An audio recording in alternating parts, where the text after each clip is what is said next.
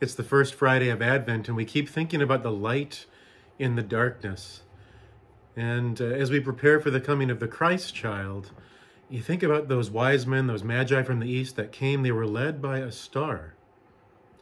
And even now, I heard a story last night that was just so moving about the light of Christ in the midst of terrible pain. It's a story actually from a Star of the North maternity home, which is in Duluth. But you may know that there's an effort, really, some parishioners really were the key leaders pushing this forward here in Hibbing to hopefully start very soon a maternity home here for mothers who are in crisis. But listen to this story of a young woman, we'll call her Michelle.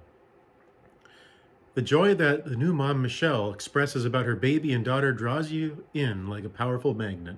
This is from Star of the North newsletter that just came out. The 28-year-old resident at Star of the North gave birth on August 11th, right in the middle of working her way to a happier, healthier life. It had been a 10-year struggle. At age 18, talk about darkness, she found herself in Los Angeles with a man who forced her to use heroin, forced her into human trafficking. Thankfully, her parents never lost hope. They hired a private investigator to find her. And that was considered the first miracle. They found her. They found Michelle, rescued her, and brought her back home. But life still wasn't easy. There's still challenge and darkness. So even that first miracle was threatened, we hear, by an abusive relationship back here in Minnesota. A boyfriend who beat her, even strangled her, and sent her to the hospital. The next miracle? Escaping the abuse and finding safe haven shelter. And at that time, Michelle found out that she was pregnant. Safe Haven helped her connect with Star of the North. Star of the North's been open for a couple of years now in Duluth. In Michelle's words, it's really key that it is a Christian home, because I feel like that was my missing piece. Other times I've been to counseling, I've tried all these different things. The missing piece was God. How I found this house, the women here, why things have fallen into place. She said the missing piece was God. So Michelle achieved sobriety, and now she has Jesus Christ in her life.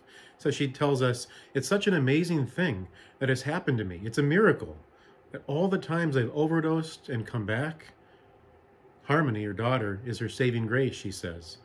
She's so healthy and happy. And because I live here, Star of the North, I have all this time and attention to focus on loving her. Again, I feel like God made that possible. So Michelle's excited for her future, looking forward to getting some training for skills for a career. In the short term, finding her own apartment, which she'll be supported to find with this program. She has a job and a car. But most importantly, she says, freedom from the sadness, guilt, and shame. She tells us she's finding light amidst the darkness, a deep darkness of life. But God brought her light. She says, I'm so happy right now. I feel like it's realistic for me to be a good mom and not worry about how I'm going to survive. I am truly, truly grateful. It's my moment to shine and to feel God's love. Talk about the warmth and the encouragement and shining a path forward from the light of Christ, which is shining too through those who are really sacrificing to make this maternity home possible. And pray God that that happens here too in Hibbing. Sounds to me like it's on the cusp of happening. And there's an event tomorrow, December 4th, Saturday, in Hibbing. It's at JJ's Coffee and Cream. It's like called, I think, a artist trunk show, where you can go and, put it this way, if there's clear support for this maternity home, if that becomes evident in the next week or two, there will be a board of directors that's meeting to decide a couple of weeks from now whether there will be a maternity home opening right here. So our support could be crucial in making this happen. Michelle says of her experience, I will tell you, there definitely was a higher power that was working for me. I was in such a state of shock. I didn't have the skills to communicate, and I just wanted to isolate. But God helped me to get these resources. I was not in the right state of mind.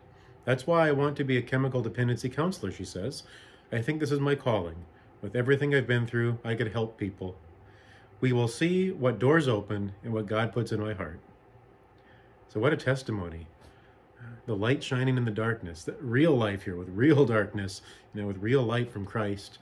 And for those that are choosing to sacrifice and serve so that Michelle and those in crisis, as she is, can find mercy, light, and peace. It's an Advent story, and let's continue making sure this kind of light shines in our world. Peace be with you.